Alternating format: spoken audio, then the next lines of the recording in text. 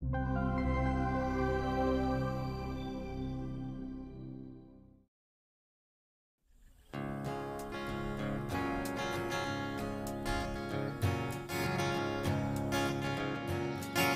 people feel that they have a spiritual connection to this place.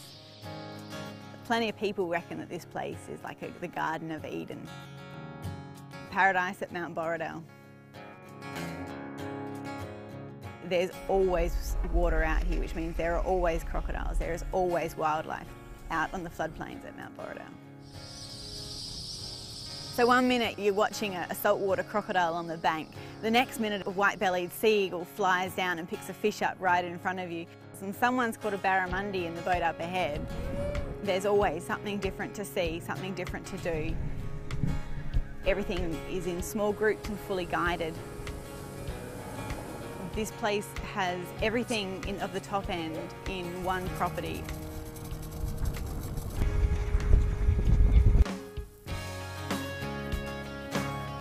Here we have the very special invitation and permission from our traditional owners to take guests through these areas.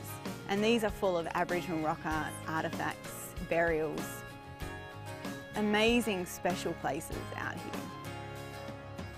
To the Aboriginal people, the painting is a way to tell a story, and all the stories that are involved are just fabulous. Painting with lightning man where you can see his knee up under there. It's mind-boggling how much is out here. Our kitchen is renowned for the food that it delivers to the tables at breakfast, lunch and dinner. Everyone always enjoys what we have to offer. The kitchen can cater to all tastes. The lodge facilities are very comfortable. We have power all the time, so you never have to go without power at any time. We now have en-suited cabins for all guests coming and staying with us. It's very luxurious for how remote we really are.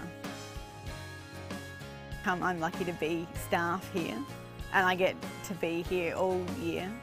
But there's something about this place, and you can't always put your finger on it, but there's something that calls you back every year. And I'm not the only one.